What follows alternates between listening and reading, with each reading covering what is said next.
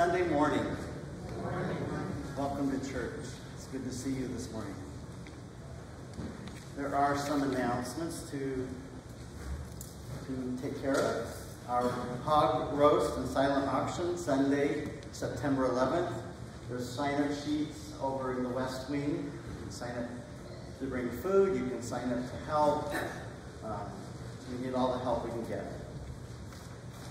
Poinsettia order forms are in your bulletin this morning as well. They're coming in pretty good.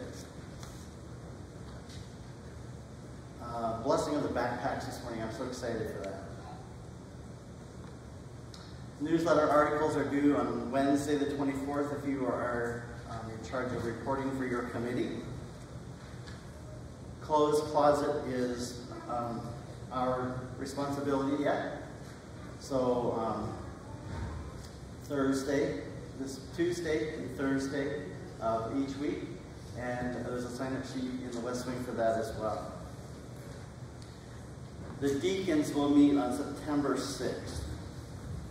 I think it says September 4th on the bulletin, but it's September 6th. Are there other announcements this morning?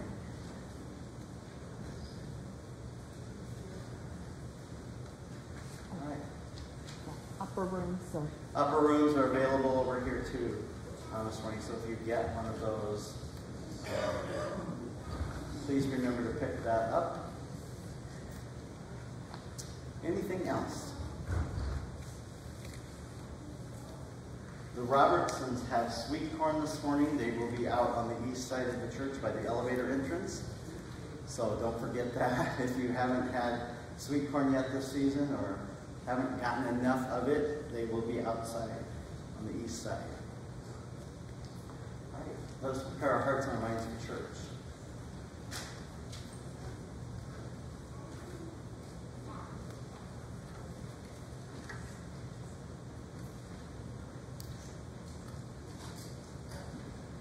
With great rejoicing we come. Yes. All right. With great rejoicing we come to the house of the Lord today. God is our refuge and our stronghold.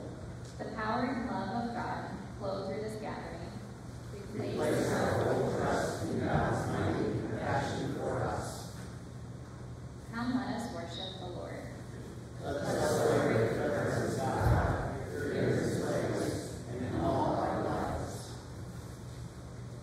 Thank you.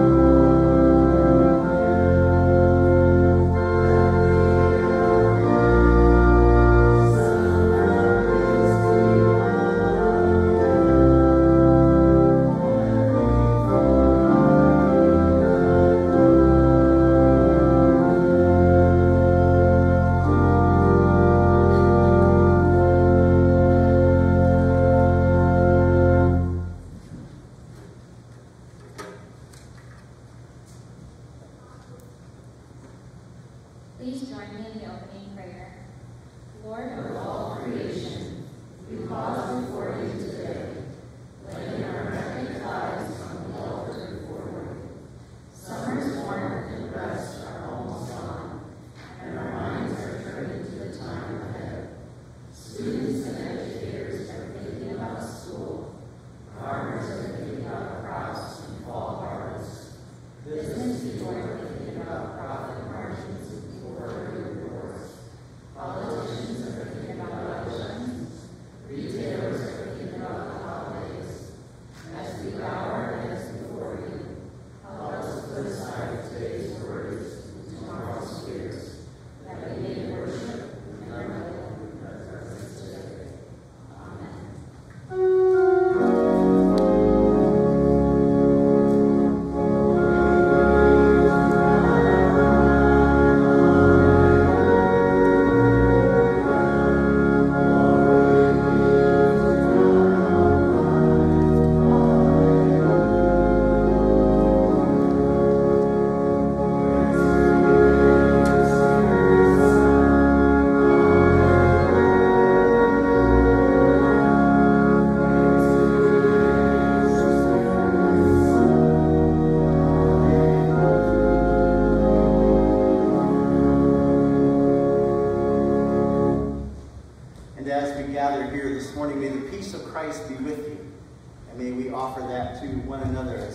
Give each other a friendly wave this morning.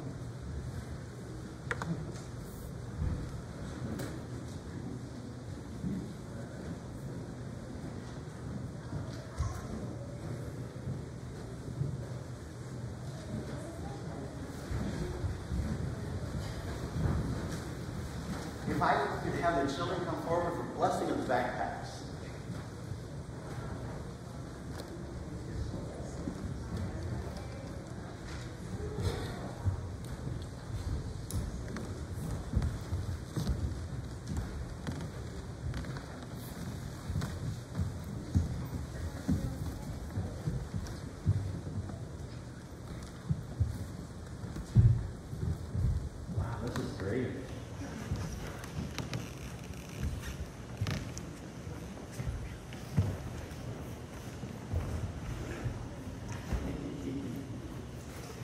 So are you ready to go back to school? Yeah! Oh, here's an excited one and not so excited. Are you excited?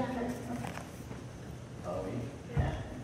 Okay, yeah. Are you excited for school? Yeah. Awesome. What's the best part of going back to school? Seeing my classroom. Okay. All right. And it's new for you, right? Yeah. Awesome. That's exciting. How about seeing your friends again? Yeah. What's that? New again. Okay. You've seen them all summer, right? Okay. So I'm going to ask you to stand up here, and we're going to kind of stand in a circle. Okay?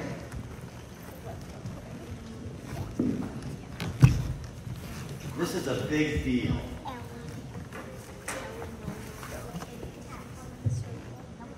Okay? You don't want to touch one another. Okay, that's all right. That's okay. So let's pray, okay? And everyone else pray with us. Good and gracious God, as we gather here this morning, we gather at the start of another school year. And we lift up these students, we lift up their parents, to bless them as they embark on this new year, that you might open their minds to learning, and that you might remind them as they go throughout the school year that this faith community is with them as well, and thinking about them, hoping they're doing well. We ask you to bless the teachers, the administrators, and all those involved in the school, life of the school, the cooks, the janitors, all those people, that you might bless them as well. And gracious God, we ask you to bless these backpacks, the the packs that will transport those books and projects and things like that to and from school. We pray in your most holy name that you will bless all of it. In Jesus Christ. Amen. Now, you didn't what? You didn't pray? What were you doing? We were God, Jesus, and we were Well, God will still bless you. Right? Here's some. This is to put on your backpack. It says, "You've got this." And then it said, "Let all that you do be done in love." And the name of the church is on there, so you remember that the people of the church are thinking about you too as you go to school.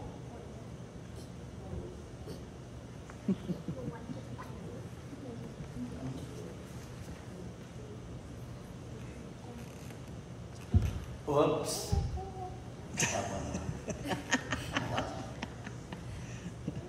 All right.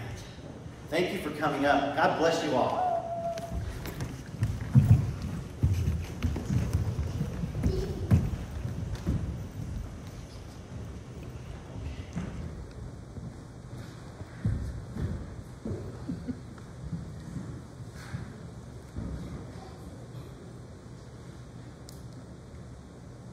Today's reading is from Luke 13:10-17. On a Sabbath, Jesus was teaching in one of the synagogues, and a woman was there who had been crippled by a spirit for 18 years. She was bent over and couldn't straighten up at all. When Jesus saw her, he called her forward and said to her, "Woman, you are set free from your infirmity." Then he put his hands on her, and immediately she straightened up and praised God. Indignant because Jesus had held on the Sabbath, the synagogue leader said to the people, "There are 6 days for work, so come and be healed on those days, not on the Sabbath." The Lord answered him, "You hypocrites, doesn't each of you on the Sabbath untie your ox or donkey from the stall and lead it out to give it water? Then should not this woman, a daughter of Abraham, whom Satan has kept bound for 18 long years, be set free on the Sabbath day from what bound her?" When he said this, all his opponents were humiliated, but the people were delighted with all the wonderful things he was doing. Here ends the reading of the Holy Scripture. May the Holy Spirit lead us where it will.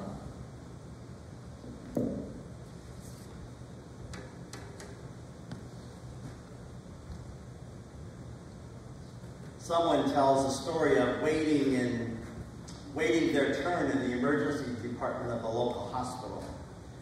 And a young mother comes running in with her little child. And the little girl was crying as the mother was holding a bloody handkerchief over her mouth. And she's looking frantically for someone to help her. And she rushes to the desk and says, "My daughter's been hurt, and I need to see." And she was immediately interrupted, cut off in mid-sentence. "You need to take a seat and wait for one of the clerks to sign you in." "But my little girl was hit in the mouth by a..." And she was interrupted again. "Please take a seat, ma'am. Someone will be with you shortly." And about that time, an ER doctor came walking through that lobby, and he saw the woman, and he said, "This little girl needs help now." The emotions for the woman and the little girl to come with him and leads them to an exam room. The person who's remembering this story was guiltily sitting there wondering, well, if they took them in, when does my turn happen? But then that person remembered this. If I live to be 100 years old, I wonder if I will ever see another time when a person's pain so clearly wins out over the system's protocol. The doctor was seeing the child in pain, and the clerk at the desk was looking at the hospital's rules and procedures. And that's what I see at work in this scripture reading today. Jesus sees the need. He brings healing and freedom and announces the good news. On the other hand, the religious authorities are locked in on process, procedure, rituals, and requirements. For so many years, this is how they ordered their daily lives. The people were to obey the rules and fulfill the requirements of those who taught the rules. The rules were so complicated, it oftentimes took experts in the law to determine whether you should walk 300 steps or even pick up an extra piece of firewood without breaking the Sabbath law. But here comes Jesus, and he sees a need. And the only thing missing in the story from Luke is the synagogue clerk who might ask the poor woman as she comes to Jesus, "Do you have insurance?" Aren't we sometimes like the religious authorities? Don't we sometimes get bent out of shape when rules and procedures are not always followed? A lot of people have gotten good at looking the other way, to not see the other. And then we say, "Oh, I didn't see you standing there." And a lot of us know the flip side of that too. Sometimes we want to just disappear, to not be seen, because we're ashamed of what we think others will see if they really look into our eyes. So looking at the ground becomes a way of life. It becomes a safe place to navigate life. And I think at some level we know that if we return a glance, something that requires our presence is going to happen. And when our eyes lock, we'll be asked to make ourselves visible. And we don't always want to be called out. And that's being vulnerable. And it is risky. To put ourselves out there is risky. To be visible to the other is risky. And to also let the other into our life. We don't know much about the woman in the story from Luke, except that she was there when Jesus was teaching in the synagogue. She'd been bent over by a spirit for 18 years. She was forced to look at the ground as she went through life. She would have been one of the people you would be easy to pass by. Maybe even easier to stare at. We could look at the curvature of her spine without the risk of her catching her eye. Even feeling good about ourselves and because we feel sorry for that poor old woman. You know, even worse than that is being unseen. Being unseen, yet being observed or watched and analyzed. It's probably not a stretch to imagine that the crowd that day who was there watched this woman make her way through the crowd. Jesus saw her too. But he didn't just watch. He didn't continue with his teaching. He stopped. He really saw her. And in the glance of Jesus, which must have been the kind of look that goes directly to the heart, Jesus raised her up by laying his hands on her. And she straightens up. And you can almost imagine their eyes meeting, their eyes locking. And how she must have been amazed that she was being seen. Seen apart from her evil spirit. No longer that old bent-over woman, but now the friend of Jesus. Eye to eye, person to person, partners in the life of God. And she sees too. She sees God right in front of her. My guess is that this moment of healing for the woman was a moment of healing for Jesus too. When his teaching was finally raised up. When his teaching was made visible so that those gathered to hear him could now see the power of God the power of God's love and compassion. She was the means through which God's power was made evident on that day. When Jesus looked into her eyes, she must have praised God too. In the meeting of the two, the reign of God bursts into the world for everyone to see. This was the Sabbath. This was the time for resting in God's good creation. God's eyes. Resting in the look of one another. Delighting in the life that flows through us when we become friends of God. The woman would walk away upright, and Jesus would now go on to Jerusalem.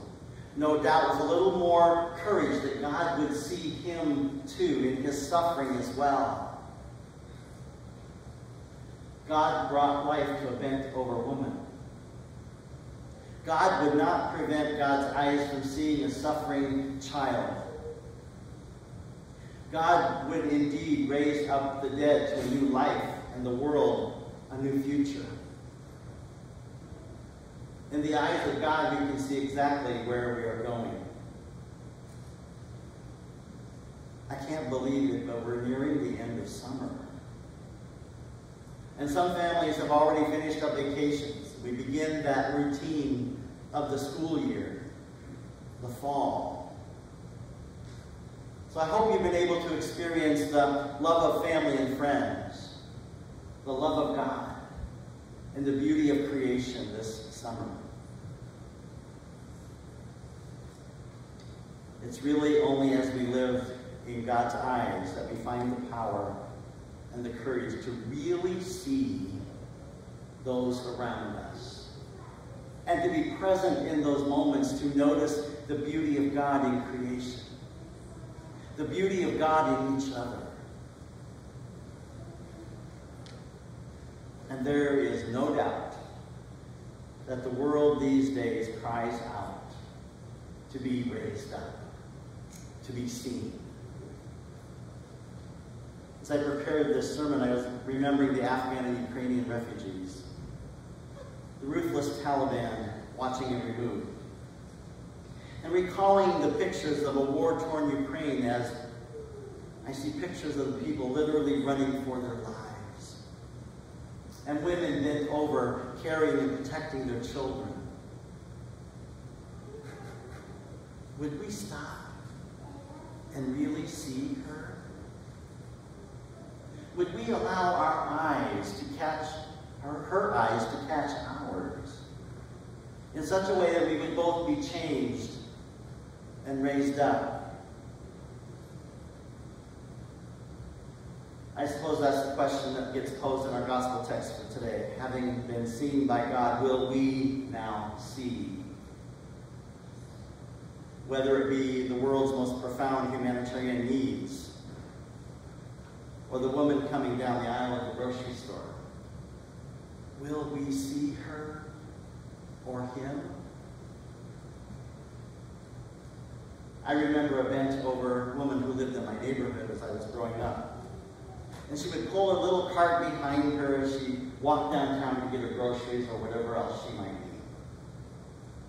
We called her Grandma Shop. And it got so after a while we didn't notice her. She was just there. But we didn't see her anymore. And I know it's hard. It's really hard. Because there's so many things that distract our attention away from God and away from one another. And to really see one another. Yet it is in these faces that come before us that we will find the face of Jesus. In the risks of human relatedness, the love of God is set to wash out over all the world. And this is the mystery of the Word made flesh. That Jesus, now present in the bent-over woman, is for us. By looking, we become the ones that are raised from the dead. And in that movement, to look and to see, we find ourselves truly seeing. And we sense that we are made free. Healing is let loose into the world when we dare to look into one another's eyes and to be remade in the image of Christ. So may we too be the ones that give thanks, that praise God on that last day as we make that long journey through death's night, hoping that we will find that one thing that can meet our deepest needs and longings. And we will already have been seen and known by a God who will never say, "Oh, I didn't see you standing there." But rather, "You're free. Stand up. Come in." Thanks be to God. Amen.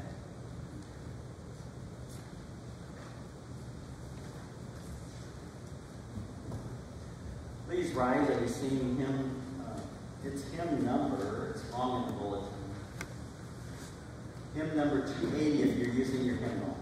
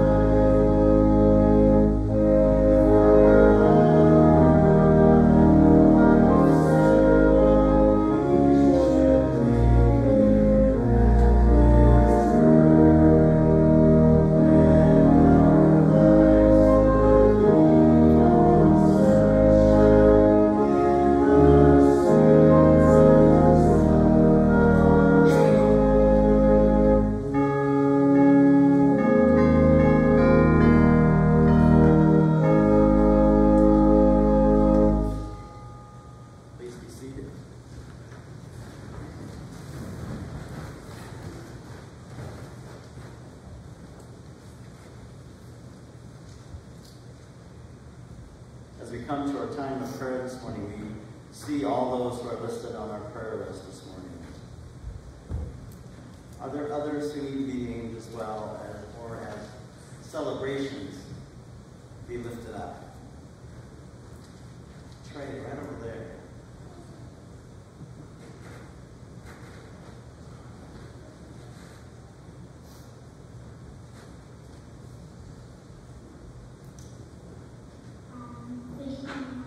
It's Emma's birthday. It was her birthday. Whose birthday? Emma's. Emma's birthday. Oh. We need to sing to her probably, right? All my geezers here. There. Happy birthday to you.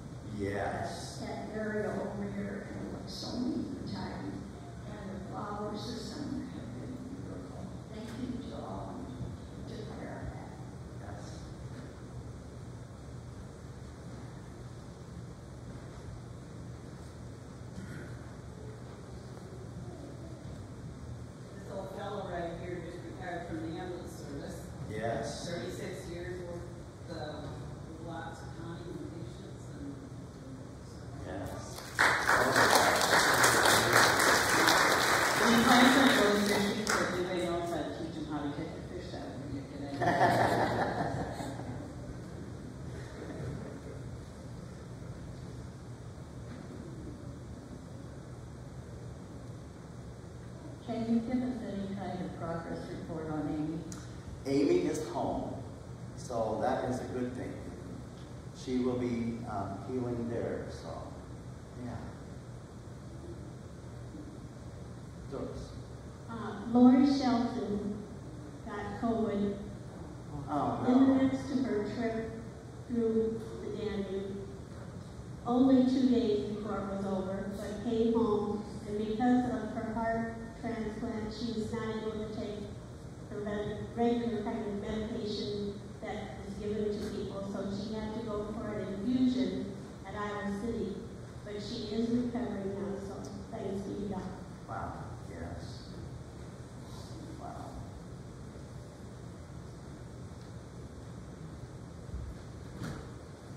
Are there others?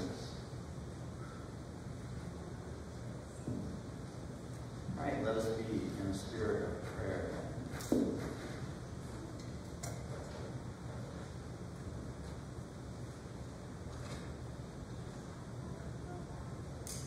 Oh God, you alone are holy.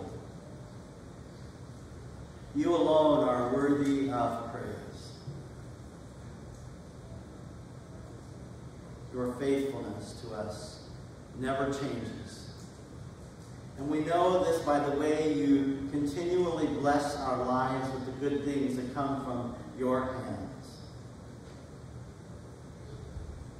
In thanksgiving, we bring our voices full of praise and add it to those of long ago and those unborn to honor you.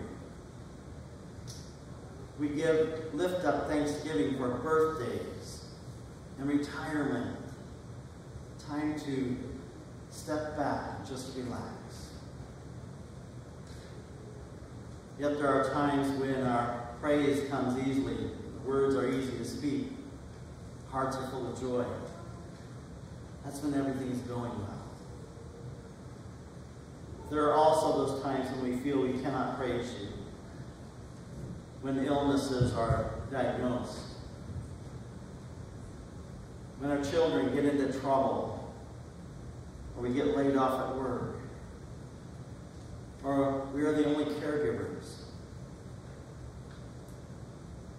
And so we pray for all of these who may not be able to pray. Pray for the sick, for those facing and going through the sorrow and grief of death, for the brokenness of our lives, for strength in the healing, for courage in the caregiving, for our service women and men, for the world's leaders. Bring healing, bring comfort, bring peace, bring hope as we lift up Amy and Tyler, Dawn, Kelsey, Caleb, Gail, Loretta, Eva and Dan, Jeanette, Rosella, Herb and Nick, Don and Phil, Bill and Betty, and Lori.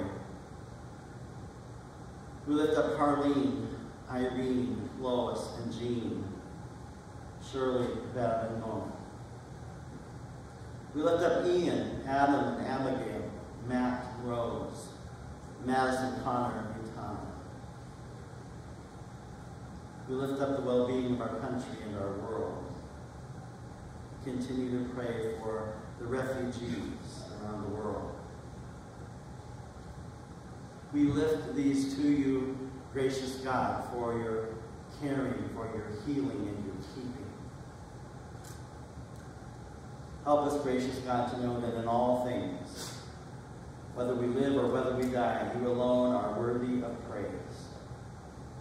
And we stand now and forever under your mercy. Mercy, who is your only Son, Jesus Christ, our Lord, the one who taught us to pray, Our Father, who art in heaven, hallowed be thy name. Thy kingdom come, thy will be done, on earth as it is in heaven. Give us this day our daily bread, and forgive us our debts, as we forgive our debtors. And lead us not into temptation, but deliver us from evil.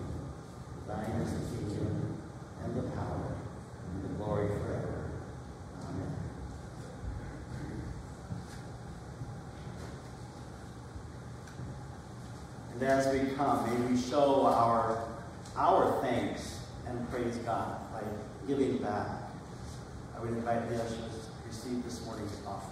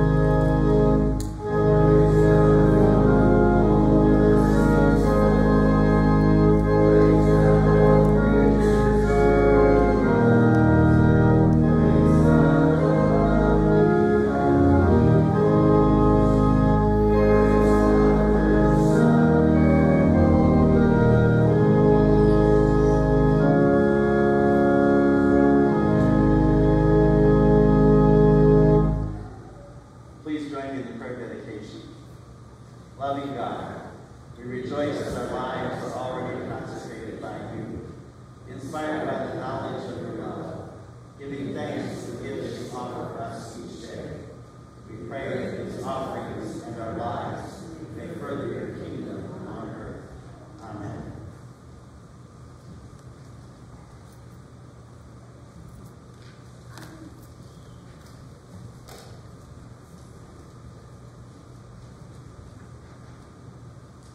Let us join together in our closing hymn, Give Thanks. Give thanks.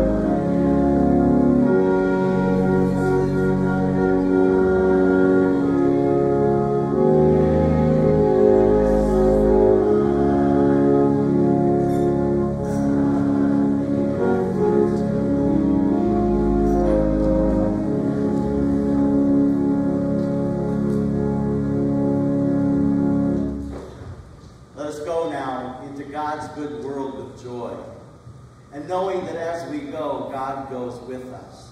God's love surrounds us and works from within us. Let us go with courage. Let God's people say, thanks be to God. Amen.